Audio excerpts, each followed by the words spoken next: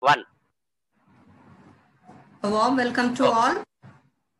A warm welcome to all to SURYAPET Khammam Bioscience online class, which is conducted by DCEB. Myself, I'm Kausar Anjum, working as TGT Science in TS Model School, Imampet Village, SURYAPET Mandal and District. Today, I'm going to start third chapter, that is animal tissues. And I'm going to explain you the topic, that is lab activity for the identification of various animal tissues. So when I finish my class, what are the learning outcomes? Children, you will be able to know about various types of animal tissues, their structures, how they will appear, and you will be able to do the activities which enable you to observe different animal tissues. Okay, enable in the sense which make these activities, what I am going to show you, make you to observe different animal tissues. You can also give reason for some of the questions. So what those questions are: why we cannot identify various WBCs in the drop of blood which we have taken as a sample for the observation of blood cells, and why should we soak flesh and bone of hen in vinegar or dilute hydrochloric acid for observing various tissues. So I hope you have understood what you are going to learn today in my class.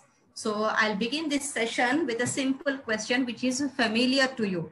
That is how an organism is formed. Okay, how an organism is formed. This is the question you are coming across since you are class 8, and you have also came across in your class 9. So every organism is made up of the basic unit called as cell. So in your 8th standard, you have learned cell is the basic structure and function of an organism. So here, if you see the structure of the cell, this cell has combined and formed a group here, which are also similar in their appearance. What this cell does, the same is done by all these cells. So it is forming a group here. So what this group of cells called means it is called as tissue. So an organism is formed by cell. A group of cells makes tissue. Again, few tissues combine to form an organ. Okay, here I have taken the example of heart, which is an organ. Now, few organs combine to form an organism. So, for example, if you take myself or if you take yourself as an example, you don't have only heart as an organ. You have many more organs like liver, kidney, skin, bone, muscles, isn't it? So, all these organs are made up of what? They are made up of their respective tissues, and those tissues are again further made up of cells. So I hope you have understood how an organism is formed. This is the recapitulation, children, because this concept you have learned in your second lesson, plant tissues. So now I'm going to explain you about 4 organs. I mean the organ name and what it does, what the function is done by them. Why I have taken only 4 organs here? Okay, because I'm going to explain you about the tissues of these 4 organs. I'm going to explain you, I'm going to show how these tissues appear. So I have taken only these 4 organs as an example. So if you see here, the first organ is skin. What the skin do? What the skin do for our body means it covers our body and gives protection. We all have skin on our body, isn't it? So what the skin do? It makes it protects us. With what it protects us? It protects us from external environment and also from the germs, bacteria, dust, and all these things. Though bacteria cannot enter directly into our skin because I have the protection of the skin. Next, coming to the muscle. Muscle is also an organ. What it does, the main function of muscle is to expand and contract, or contract and expand. So this is the function of the muscle. So we always in our daily life, we stand, sit, we do many functions. So to stand, we need expansion of few muscles. To sit, we need a contraction and expansion of few muscles. Both are interconnected. So all these functions are because of the muscle, the organ called muscle. And if you take the heart is also a muscle. Heart also expands and contracts. So that is a function. Next, coming to the blood. Blood is also called as fluid connective tissue. Fluid connective tissue. Why it is called as a connective tissue? Because blood moves all over our body continuously and connects to all the organs, all the parts. So it is called as a fluid connective tissue. Now, what is the function of the blood? Just to, it is moving around, or is it doing any function? Means it takes gases and various substances throughout the body. It takes various gases. If we take oxygen, it is taken to all over body, and it collects carbon dioxide from all over body and sends out like this. It transports many substances throughout our body. Next, coming to the bone. Bone is also an organ which gives support and rigidity to our body. Okay, bone or gives, we are able to stand. We are having a shape. This is because of bones. Now, this is the concept map for better understanding that what I am going to teach you and what I am using to teach that. So here, animal tissues. Here, 4 types of animal tissues I am going to explain you. The first is epithelial tissue, second is fluid tissue, third muscle tissue, and fourth is the bone tissue. So I have taken how many organs, children, in the previous slide? I have taken 4 organs. The first is the skin. Here I have taken epithelial tissue. Second is the blood, fluid tissue, fluid connective tissue, and third muscle tissue, muscles, and bone tissue, bone. So to observe epithelial tissue, what do we need? We need skin of hen. We need chicken skin. And to observe the blood cells, we need a small drop of our blood. We need a small drop of human blood. Next, coming to the muscle tissue, what do we need? We need a piece of raw chicken. We need a small piece of raw chicken. Next, coming to the bone tissue, we need bone of chicken or bone of hen. Okay, the same. Next, I hope you have understood what you are going to learn. Now let's enter into the main topic, that is lab activity. Okay, lab activity for the identification of various animal tissues. So here, to do any lab activity, we need apparatus. Apparatus in the sense of materials. What materials do we need? We need a microscope, a glass slide, dilute hydrochloric acid. If you're not, if you don't have dilute hydrochloric acid, you can also take vinegar. In place of dilute hydrochloric acid, you can take vinegar. Next, a pair of forceps. A cover slip, and a piece of chicken with its skin. Okay, these are the materials required to observe what? To observe epithelial tissue. So here, what is the procedure to observe epithelial cells? So first you have to take one glass beaker, then you have to add dilute hydrochloric acid, or you can take vinegar. Then you have to add one piece of raw chicken in that. You have to soak it for 2 hours.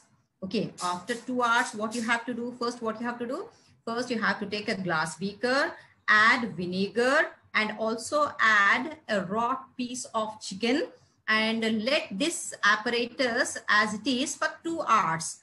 Then you have to use a pair of forceps, so that you can take a small part of this skin. Here you have taken the chicken piece. The chicken piece must be along with its skin. So you have to take a small outer skin portion, and you have to transfer the skin portion onto the glass slide. Okay, then you have to take one more slide. First, you have to take a glass slide. On that, you have to add the skin of the chicken. Then take one more glass slide and put it over the first slide on which the skin is present. Now you have two slides. Now you just press gently both the slides. Why you have to press both the slides means so that the skin can get compressed properly and can become flat so that every part can be clearly seen. Now you have to add a small drop of water and put a cover slip over it.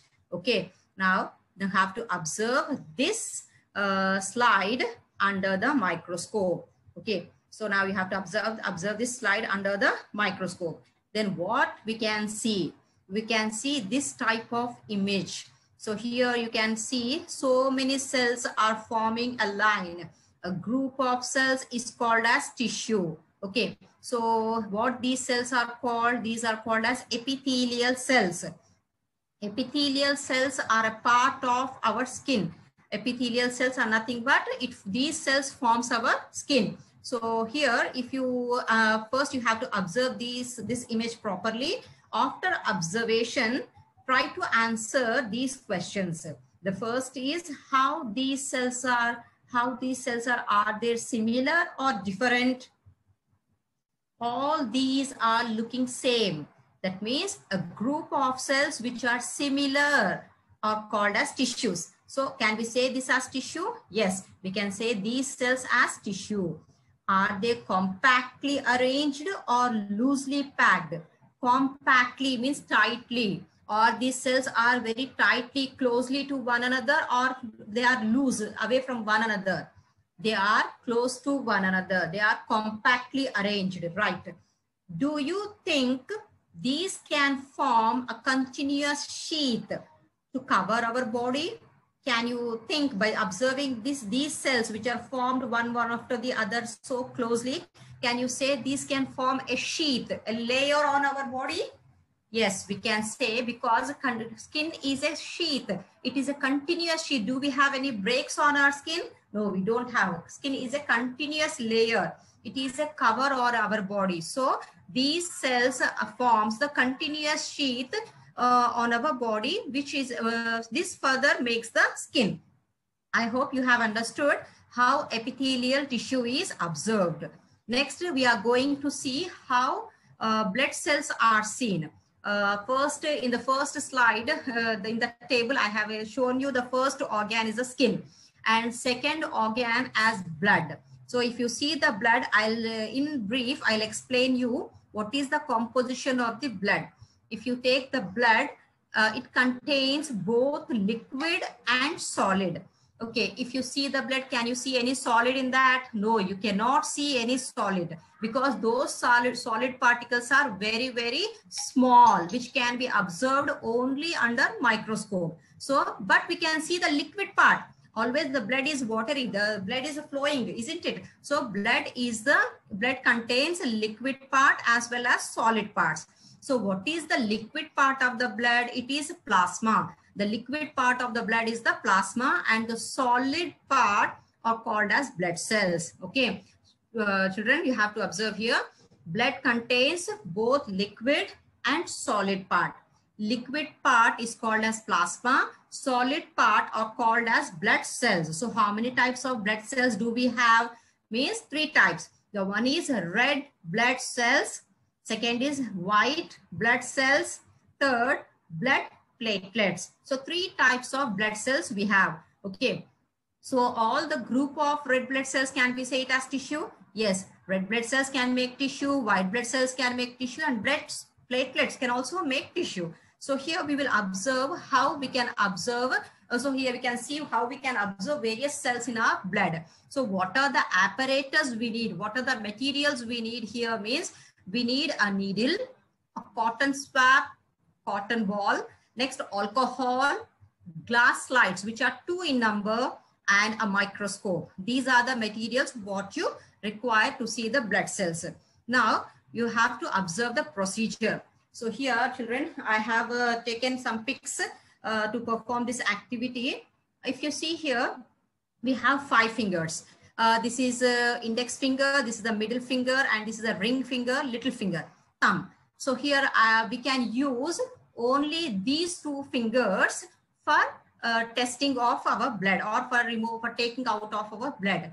So why we have to use only these two? Why we cannot use the remaining fingers? Means we can get infection if we use the remaining, this index finger and the little finger. So these two fingers are most suitable for the pricking of with the needle and taking out a drop of blood. So what is the position to hold your finger? If you don't have any other person, you are only going to prick your finger, then you have to hold this third finger with the help of other fingers. See here, children. So like this, you have to press. So that the blood can accumulate here properly and the skin can become tight, and you have to prick it with the needle. Okay, once you have to prick it, you should not prick it multiple times. So you have to take a sharp needle and you have to prick it once. So deeply you should not prick it, just superficially you prick it so that the blood can ooze out. So after pricking, you can get a small drop out, you can get a small amount of blood. Now you have to put that small drop of blood onto the glass slide. Okay. After placing that drop of blood onto the glass slide, take one more glass slide and put that glass slide over the glass slide which has the blood. Now there are two glass slides. Now press gently, press the two slides gently so that the blood drop can expand properly. Now tap it slowly so that there will be no bubbles or no air bubbles. It can become a smear. Now this is called as smear. Okay, the next, you have to observe this slide under microscope. Okay, so when you observe under microscope, what did you find? Means you can find only these type of red cells. You can find only these type of red cells, which I have given the name as RBCs. I have said you in the earlier slide, I have shown you displayed two more words, that blood along with the red blood cells, white blood cells and blood platelets are also present. But here when I'm observing the blood, I'm able to see only the red blood cells. Why cannot I observe white blood cells and blood platelets? So you have to think over this. So here I have one statement is there displayed on your screen. You can observe only RBCs in blood smear prepared by us to see blood cells, but we cannot see WBCs. Why? Why we cannot see WBCs? You have to think here. So why we cannot see means WBCs, that there is another method for the observation of WBCs. We need one WBC pipette to suck the blood, and we need some other reagents, and we need some other slide so that we can count it. And one more thing, red blood cells are very, very large in number when compared to white blood cells. So as the ratio of red blood cells is more, we can observe only red blood cells, and white blood cells are just in thousands. So it is very hard to find out. Okay, children. Next, we are going to see our third, do our third lab activity, that is observation of muscle cells. So to observe our muscle cells, not our, but we are taking the example of chicken here. To observe the muscle cells, what the materials we need means, we need a piece of chicken, vinegar or dilute hydrochloric acid, and we need two glass slides, a cover slip, a glass beaker, and a microscope. These are the materials we need for the observation of the muscle cells. So what is the procedure we have to follow means, again, what we have followed in our first activity. That is, first we have to take a glass beaker. In that you have to add vinegar, and in that you have to soak a raw piece of raw chicken. Here there is no need of skin. If skin is present also, no problem. Then you have to soak it for 2 hours. After 2 hours, remove a part of a small portion of the flesh, that is a small portion of the chicken, and you have to add that piece of a small portion of the chicken onto the glass slide. Okay. And then you have to take one more glass slide and put it over the first glass slide on which the part of chicken is present. Now again, there will be two glass slides. Here you can observe that the chicken piece has sandwiched, isn't it? So there is a one basic one slide which is at the lower side of the chicken, and there is one more slide at the upper side of the chicken. Now in between these two slides there is a part of chicken. Now you have to press gently these two slides so that the chicken part can get loose and can get evenly arranged on the glass slide so that you can observe it clearly. Now place that slide under the microscope and observe. Then what do you see means you can find this type of picture. Here you can see red branches like structures. These red branch structures are nothing but the cells which are found in the muscles. And what these black dots are called means these are the nuclei. These are the nuclei which are seen in every cell. In your lower classes, you have learned every cell in the center comprises of a nucleus, isn't it? So if you are seeing this is also a cell. Definitely every cell is comprised of nucleus. That means this cell also should contain a nucleus. So which is clearly visible under the microscope. So I hope you have understood this procedure also. Now it is a time to compare muscle cells and epithelial cells. Epithelial cells are the cells which are found in the skin, and these are the muscle cells which make the organ muscle. Now we have to observe these two slides, how these cells are and how these epithelial cells are. Any similarities can you find in these two? No, we cannot find any similarities. What similarity we can find means these all are similar and these all are similar. All the similar cells make the tissue. So here this muscle has all the similar cells which make the muscle tissue, and this epithelial cells has all the similar cells which make the epithelial tissue, which further makes the skin. So here next these similarity, these are also compactly arranged and these are also compactly arranged. Next, are there any differences here? Means these are different in their structure and these are also different in their structure. And coming to the function, what the muscle do? Muscle contract and relax, isn't it? What these epithelial cells do? It protects our body. It forms a layer on our body which makes it skin. So there are some similarities and differences in between these two. Next, we will go to a further slide, that is observation of bone cells. Okay, one of our body part is bone. Bone is very, very important. It makes our body strong. It gives us to, it makes us to stand, isn't it? We have a shape because of bone. So bone is also made up of tissues which are called as bone cells. So to observe the bone cells, what the apparatus you need means, you need a bone of hen and you need vinegar or dilute hydrochloric acid. Okay, and you need glass slides which should be 2 in number, a cover slip, a glass beaker and a microscope. These are the apparatus which we need to observe the bone cells. So here what procedure should we follow means, here again we need a glass beaker and we need vinegar in that, okay, or dilute hydrochloric acid, in which we have to soak the bone. It is better to soak the bone for at least for 2 days, or you can soak it for a night. So we have to soak the bone for overnight. Okay, why we have to soak it for overnight? See here children, our bone is very hard. Why it is hard? Because it is made up of some minerals. What minerals? It is made up of calcium carbonate. Next it is made up of phosphorus and magnesium. Some other minerals are also present. So it is because of calcium, it has its hardness.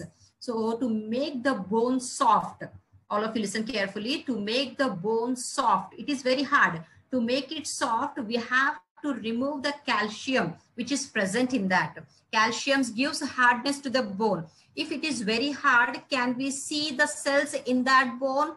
We cannot see. So what we have to do, we have to make it soft. How can we make a hard bone into soft bone? Means by dipping this bone or by soaking this bone in the acid. Okay, after 2 days or after one complete night, this bone becomes loose because the calcium gets dissolved in the acid and it becomes soft. If you observe this picture here, the bone has lost its calcium and it can be bent. Okay, generally we cannot bend any bone. Can we bend this bone of our hand? No. If we bend it, it will break, isn't it? But here, if you observe, this bone has become flexible. Why it has become flexible means it has lost its calcium part. Okay, because of which it has become soft. Now, after soaking this in the acid, it becomes soft. Now, with the help of a knife, you have to we have to take a small part of the soft bone. The help of knife, you have to take a small part of the bone and you have to put it under the microscope. Then what do you find? Means you can find these type of cells. Okay, you can find these type of cells which are bone cells. Okay, children, I hope you have understood. Next,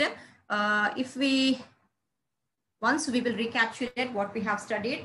In this class, I have explained you how an organism is formed, and I have explained you about the 4 tissues. I have explained you, I have shown the activities by which we can see different 4 tissues. That is, one is epithelial tissue, which makes skin. Second, muscle tissue, which makes muscle. Third, blood, which is a fluid connective tissue. And the 4th is the bone cells, which makes the bone. So for these, what are required? The requirements also I have explained. Everything is over. Once we will see that did we reach our learning outcomes?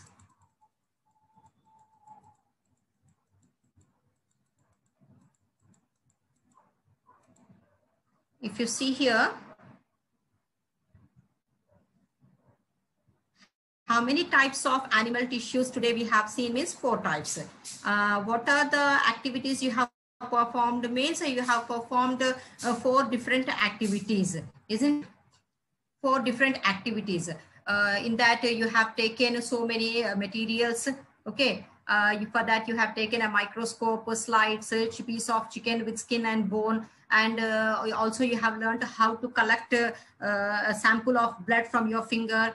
Okay. So you have learned various activities. Next, coming to why we cannot see WBCs in our blood means the sample which we have taken means to why we cannot see WBCs. WBCs are minute in the structure. This is the first thing, and we need different apparatus. And WBCs are very, very less in number when compared to the red blood cells. And why should we soak flesh and bone in vinegar for the observation for the experiment means? Acid makes the bone soft. This is the first thing. And why we have to soak the flesh means, again, the flesh also becomes loose, so that the muscles can get separated from one another and their structure can be easily observed. So children, I hope you have understood very well my today's class. Okay, so I thank you for watching my class. In next class, I'll meet you with another topic. So thank you for watching my class.